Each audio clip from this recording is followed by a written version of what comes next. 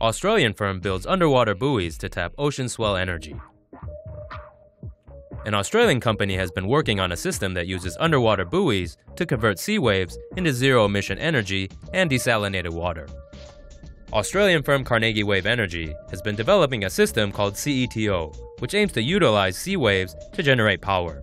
Steel-made buoys that can currently generate 240 kilowatts are the main part of the system. At the test site at the Australian naval base, HMAS Stirling, 3 buoys were placed 11 kilometers apart. The buoys are less susceptible to extreme weather damage, while underwater waves are sufficient to generate power.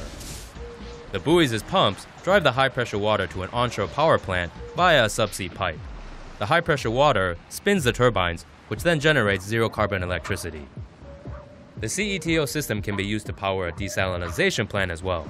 High-pressure water can be used to remove salt from seawater through reverse osmosis. The Australian company believes that the cost of the electricity generated by the CETO system will be competitive with diesel if it is deployed at a large scale. Your smartest, most insightful comments can win you $100 only at TomoNews.net.